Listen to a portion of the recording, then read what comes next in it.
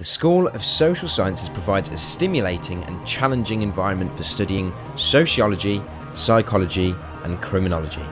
Sociology courses can be combined to reflect your interests. The Centre for Applied Criminology is an international research centre of excellence. How do you gain access to HitMen? We want our students to be prize future employees, and that's why they're taught by some of the country's leading experts. We hold debates in prisons and have strong links with local police force areas, with the probation service and with community safety partnerships. And we get to practice what we learn in realistic simulated environments.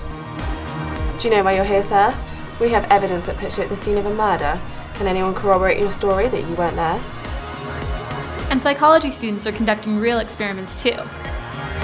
And they will concentrate and psychically transmit the image, hopefully, to the brain of our 3 receivers here. Our psychology students study the latest techniques, theory and practice in order to develop skills that are highly useful in industry.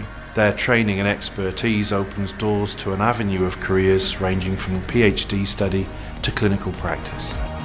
Sociology is one of the longest running courses here at the university. The course can be studied in conjunction with criminology or psychology, and we're one of the first universities in the UK to offer study in the emerging field of public sociology.